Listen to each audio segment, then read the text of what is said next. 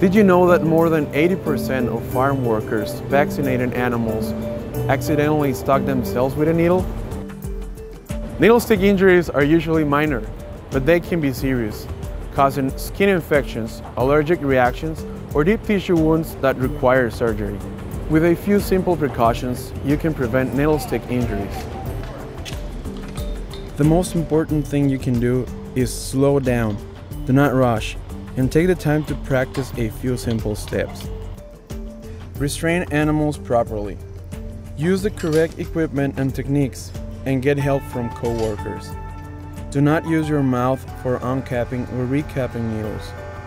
Discard bent or dull needles. Do not try to straighten or reuse them.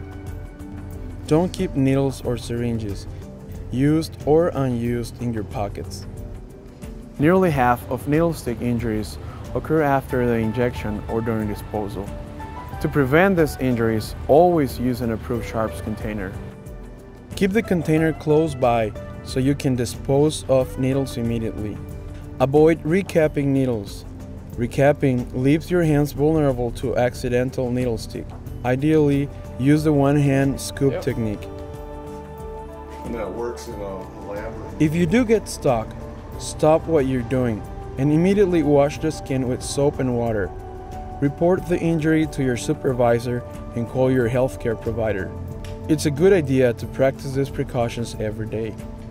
But please, take extra care when injecting the following drugs: Tilmicazine, sedatives, oil-based products or vaccines, RB51 vaccine, any modified live vaccine, John's vaccine, and antibiotics.